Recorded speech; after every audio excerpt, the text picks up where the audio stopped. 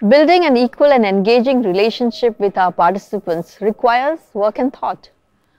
This is because the researcher is often from a position of greater privilege, socially or economically. Recognizing these privileges is part of understanding the position that we occupy in society and in the research interaction with our participants. This kind of understanding must go beyond politeness or kindness. Politeness, devoid of such a recognition, may translate into a patronizing attitude, which cannot generate an empathetic understanding of the other. Experienced researchers continue to grapple with these complexities. Perhaps the best way to deal with these complexities is through empathy, as we go from project to project engaging with our participants. Before we go further, let us discuss empathy. Empathy enables us to place ourselves in the position of the other, allowing us to bridge distances that exist, or the distances we sometimes create between the other and ourselves. At the core of the idea of empathy lies the belief that in learning about the other, we learn about ourselves, and it is by learning about ourselves we are able to better understand the other. Thus, self-reflexivity, or being conscious of our own actions and intentions, is a core part of empathy. Empathy and self-reflexivity enable us to be more open, more accepting of worldviews and ideas that differ from our own. They help us see the differences in our reality and that of the other, making it possible to bridge the gap created by othering. But can empathy be actively practiced in one's work? Is empathy an inherent trait, or can empathy be taught? Well, we would like to say it can be cultivated, like cultivating respect for others and for oneself. Cultivating empathy as a conscious practice is like teaching oneself new ways of seeing what is already familiar. It is literally the act of shifting our points of view so that we may be able to share someone else's perspective. For this, we need to immerse ourselves in the world of the other, which we also refer to as their context.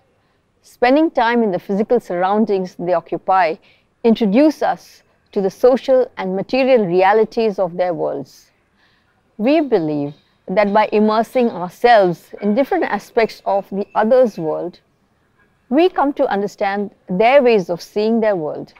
So then, when we interact with them, we are able to better understand the meanings and associations underlying their narratives and descriptions. We are able to form shared meanings with them. This idea of shared meaning is central to empathy. Immersion in the other's context is, broadly speaking, the practice through which we hope to build shared meanings and hence empathy. Perhaps we can explain this through an example. In 1993, a devastating earthquake shook Latur in Maharashtra. Almost 10,000 people died and many public amenities were destroyed, including roads. Engineers working on road building in post-earthquake Latur wanted to find out what kind of roads were required for the town. Let's pause the video here. Do you think it would have helped if the engineers and administrators had asked the townspeople to select what kind of roads they wanted, straight or curved? Would this have led the engineers to make a correct assessment of the need of the townspeople? How would you justify your answer? Some of you may have thought it is fine to ask the townspeople to choose from two given options. Others might have their doubts. Let us see how things actually turned out. Here we have a short video from filmmakers Anjali Montero and K.P. Jayashankar. This is an excerpt from their film Punarvasan, which is about the rehabilitation process in Latur. Most of the donor-constructed villages consist of row after row of identical concrete box-like structures with uniformly broad roads. Such layouts, which have perhaps been lifted from urban housing schemes, are unsuited to the hot, dusty climate of the area, involve unnecessary infrastructural cost, and do not take into account specific local needs for community spaces and access to fields. However, in some village planning exercises done by the government, people appear to prefer grid to cluster layouts. The biggest benefit of a linear grid pattern is every house has a road approach, and more important, nobody encroaches upon any open space in terms of his own influence in the village. So this is the reason why the linearity is really being preferred. It is a bad plan, it is a bad space, it doesn't suit their lifestyle. But why still people are choosing the same? Why? And I realized there were so many mistakes which happened actually. That you ask questions like this, that you want straight roads or curved roads? And the obvious answer will be straight roads. But by asking this question like you want a straight road or curved road, you are trying to get the information explicit. And this process of making the implicit information into explicit was distorting the result. In this excerpt, we see the impact of the engineers, administrators' approach to road building in Latur. The options they gave the townspeople were based on their knowledge, which had its own assumptions and gaps. It did not take into consideration the needs and knowledge of the townspeople.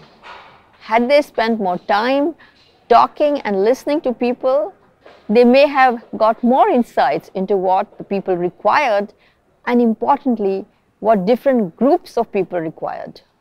What we want to emphasize through this example is that even a common thing like a road is not simply straight or curved.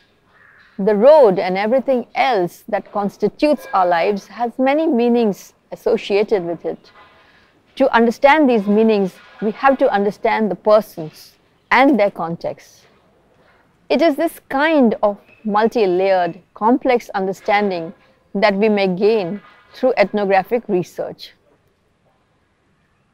And it is this that has made it the research method of choice for a wide range of subjects and projects. This includes projects which need to look into intimate spaces, homes, kitchens, ideas of the body, belief systems, and so on. These are subjects which are difficult to understand through large-scale surveys or even limited duration interviews. Ethnography is increasingly applied to projects where one is trying to understand practices that are both widespread and locally rooted. It has also proved useful for understanding complex systems like healthcare and education, where one needs a nuanced understanding of people's interaction with these systems. Even when we need numbers and statistical analysis, ethnography provides a nuanced understanding of the phenomena that may validate or interrogate or further elaborate upon the numerical data. Similarly, when a project requires some kind of projection, like fashion forecasting or trend analysis, ethnography can provide additional insights to the statistical or survey data collected for such an endeavor.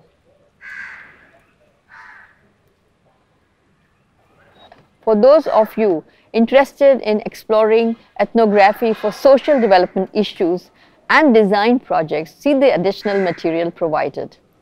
And there is a quiz that you can take to test your understanding of this material.